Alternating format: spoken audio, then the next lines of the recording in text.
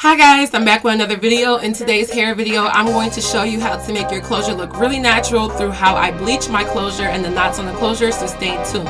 So this hair is from Ali Julia Hair. They sent me 4 bundles in a closure of their Brazilian curly texture, and I got some long length. So this is what the closure looks like unbleached without anything done to it. As you guys can see, there are black knots that are tied onto the closure. So bleaching the knots consists of turning those black knots into a color that mimics the scalp color so that it looks natural when it's placed on top of the head. So a quick look at the bundles. It was some long bundles. I got some 24-inch bundles, and they were the Brazilian curly, and I always get really nice thick fluffy full hair from Ali Julia Hair. I've used their curly hair multiple times. So moving on to the utensils needed for this, you're going to need the Clairol Professional Basic White Powder Lightener. So this is a lightener, it's just in a powder form, and I get a big tub of this because I use it a lot.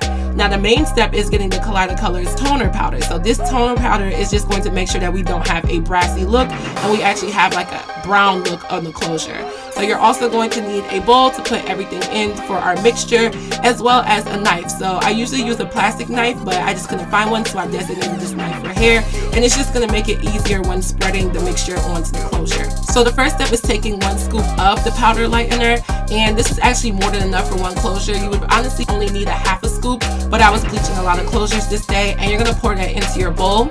So then you take your Kaleido Colors in blue, which is the toner powder, and it's like a blue powder, and I would use about 1/3 of that for each closure. So then you need your developer. So I use 30 volume developer. It's right in the middle of all the developers, and it just works best when lightening hair to make sure you bleach at a decent pace, but you don't bleach it too harshly. So I use the cap to measure out how many I need, and I usually take 5 for each 1 scoop of the actual bleaching powder. So that's going to be enough to make it the consistency that I need it to be. And you want to make sure that your consistency is not too runny, it's not too liquidy, it's not too watery. You actually want it to be thick. So there's plenty of times when you see videos and the hair bleach is just all over the place and it's really messy. It's because it's way too liquidy. You don't need it to look like that. So you want to mix it up. And like I said, you want the consistency to be a thick consistency. Get it to be like a toothpaste type of texture, or maybe like a butter type of texture. Nothing that is too runny that comes right off the knife. So here's the closure again, unbleached. The knots are not bleached at all. And we're going to be applying our mixture. So basically, like you would butter a piece of toast, is the same way that I'm going to kind of butter my closure. So I like to apply it with a light hand. You don't want to be too heavy because you don't want it to seep through so much that it actually bleaches the hair. I actually allow a little bit of seeping just so that it gets like the bottom layer of the roots of the closure, just so I know that the actual root is going to be like a good color and it's going to match my scalp so that my closure looks natural. The reason why your closure or your wig doesn't look natural is because 9 times out of 10 your knots aren't bleached. So this is just a close-up of what it looks like as it's bleaching. As you can see, some of the knots are starting to turn brown, and this is just the process. So I waited about 25 minutes when I put this on, and I checked it periodically to make sure. You also can use a piece of aluminum foil, put it on top of the actual mixture as it's on the closure, and put it under some heat to really expedite the process.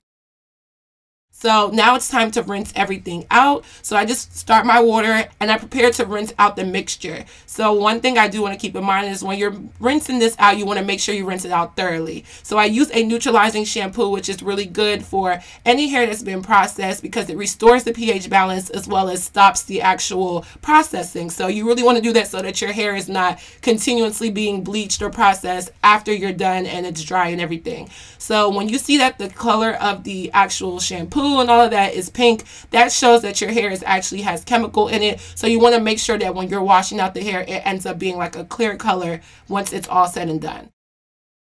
So when you look at it up close, as you can see, the knots are now brown and the knots are bleached. So it's no longer black. You're not going to get every piece, but for the most part, it should have a scalp looking color. When you put it against my skin tone, this is what it looks like. So this is going to make your closure look a lot more natural. If you have a closure or a frontal and you're wondering why it doesn't look like your scalp color or it just looks wiggy, try bleaching your knots. I used to never bleach my knots for whatever reason, but once I started doing it consistently, I do it on all my wigs that I sell, all the wigs that I make for myself. It made a huge difference and makes your hair look so much more natural. So in the next video, I'm going to show you guys how to actually sew down the closure as you're making your wig. So stay tuned for that, and I'll see you guys in my next one. Bye, guys.